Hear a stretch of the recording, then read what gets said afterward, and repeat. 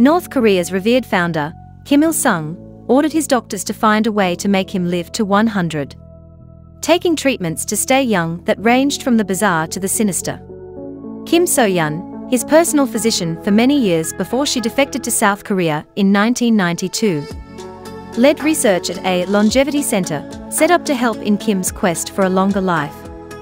It didn't work, he died at 82, but that's still far better than the average 64-year life expectancy for the country. The doctor's team devised many different ways to ensure a longer life. "We did a lot of research," says Kim, "but we only gave him the treatments he had chosen from our list of options." One treatment the late leader favored in his later years, according to Kim, was blood transfusions from citizens in their 20s. Those who had been chosen for the honor of donating blood to the eternal president were fed special nutritious food beforehand.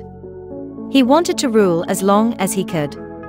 "I think he wanted to live a long life for his own satisfaction," says Kim. Another favorite, according to Kim, was watching young children do funny or cute things to make him laugh. The center decided happiness brings good health, so prescribed more laughter to the North Korean leader. Kim is seen smiling in many official photos. After witnessing the stresses and health issues experienced by Kim, the doctor says Kim Jong-un, the country's current leader, and Kim's grandson, could be suffering from similar problems. Before his disappearance, Kim was seen limping, prompting theories that he was suffering everything from weight gain to gout. According to the doctor, the young leader may have inherited a number of health issues, including psychological problems and a history of obesity.